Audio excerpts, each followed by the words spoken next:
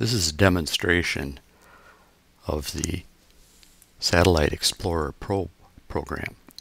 It's currently running on an iOS simulator on a Mac laptop.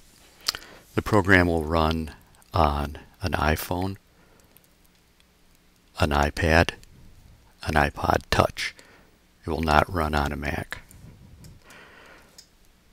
To start the program, click on the icon, and the screen that shows up shows a tracking map for the currently selected satellite.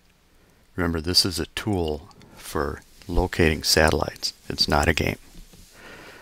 The currently selected satellite is the International Space Station. Its location is shown right here by this little circle with a dot in the middle. The coverage circle for the satellite is the yellow circle, and the dashed dots here show the track.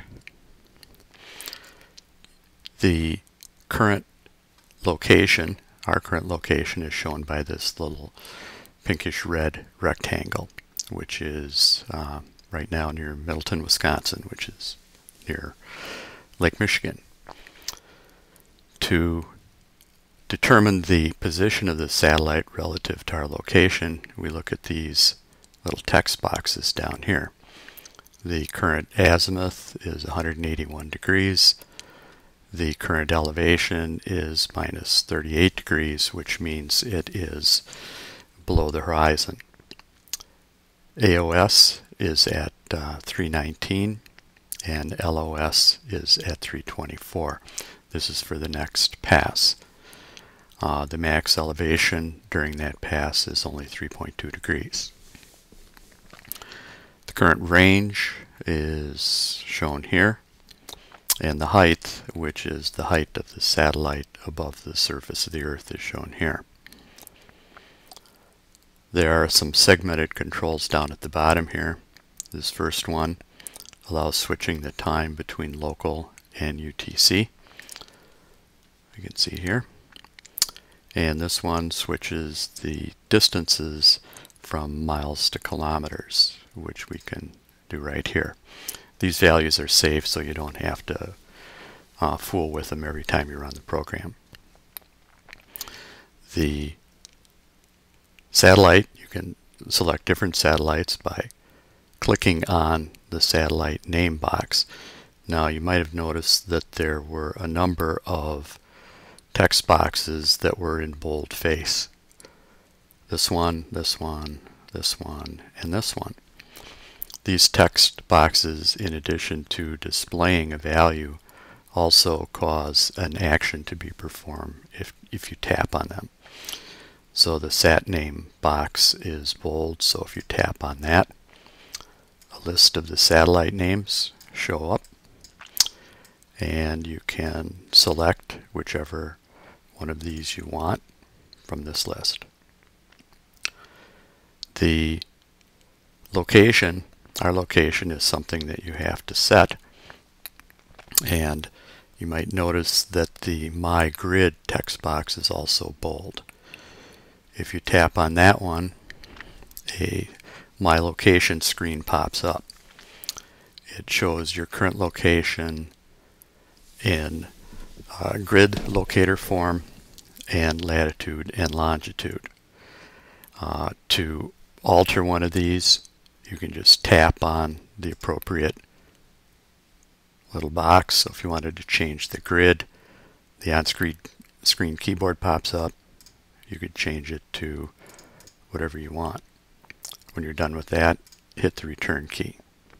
If you wanted to change the latitude or longitude, just click on that, and away you go. Again, press the return key when you're done.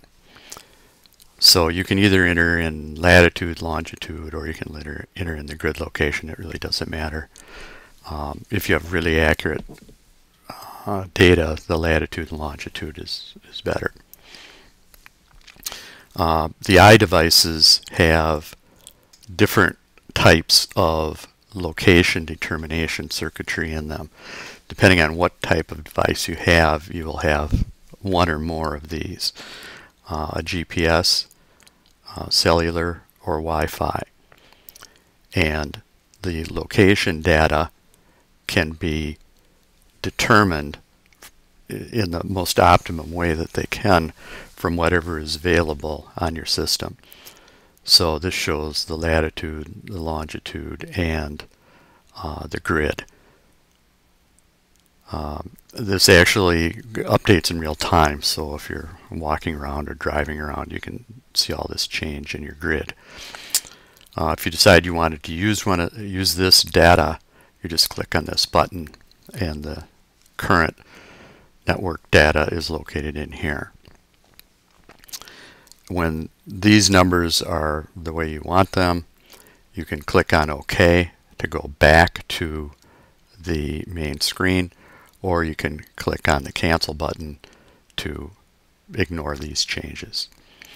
So we'll just click on the OK button, and we can see our grid has changed. It shows me living in Southern California. I'm not there, but that's where the simulator thinks I am. You can switch groups. Now each of these groups, if we tap on the group text box, which you notice is in boldface, currently 3 groups or 4 groups show up. Stations, which is primarily international space station sorts of things. Amateur, which is sort of ham radio oriented stuff. CubeSats, which are the small satellites that are now extremely easy to build and are launched in the large numbers of them, and some NOAA satellites. So if you click on a group, for example, if we click on the CubeSat group, then this changes to CubeSat, and now the satellites that are displayed over here change. And you can pick any one of those you want.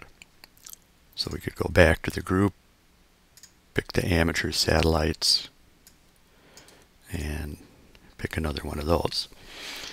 Now, one of the things that gets sort of difficult is keeping track of all of these satellites. There's a lot of them out there, and most people are not interested in all of them. So to simplify things, I've added something called favorites. Now, when you look over here, you see there's only currently 4 groups.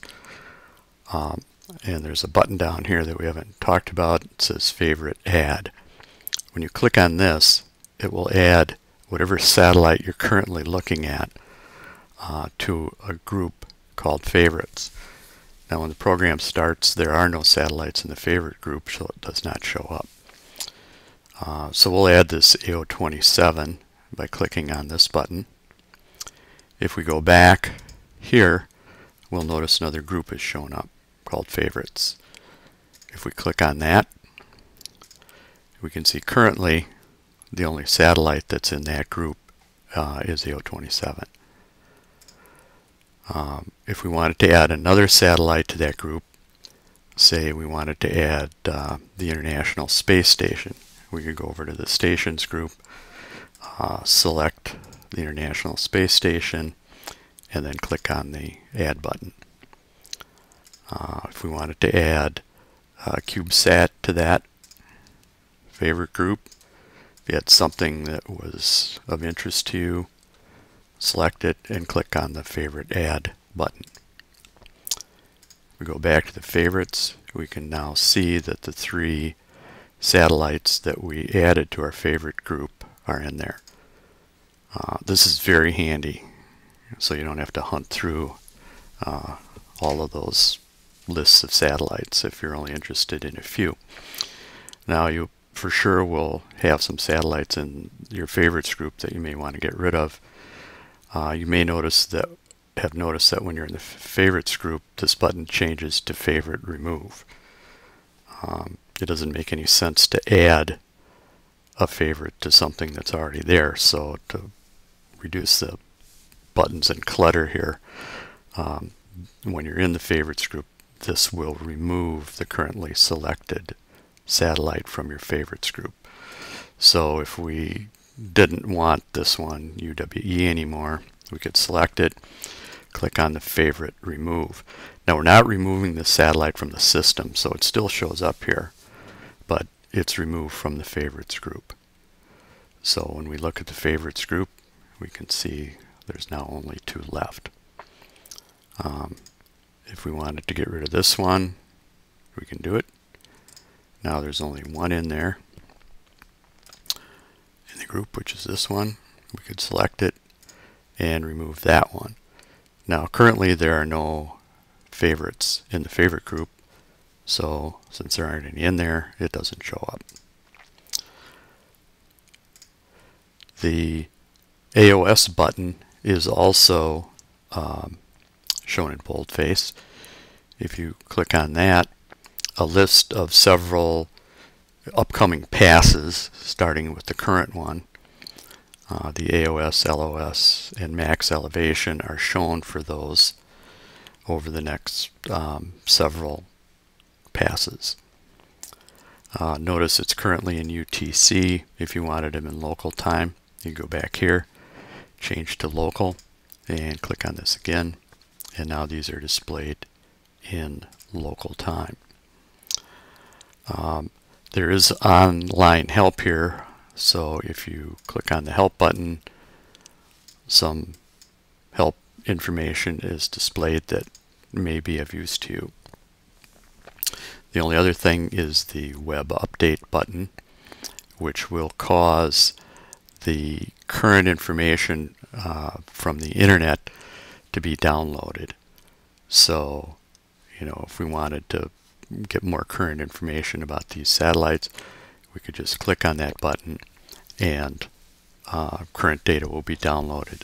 You do not have to have internet access to use the program. It stores values locally and they will use those. So it's a kind of a pretty neat little program here. Hope you like it. 73s.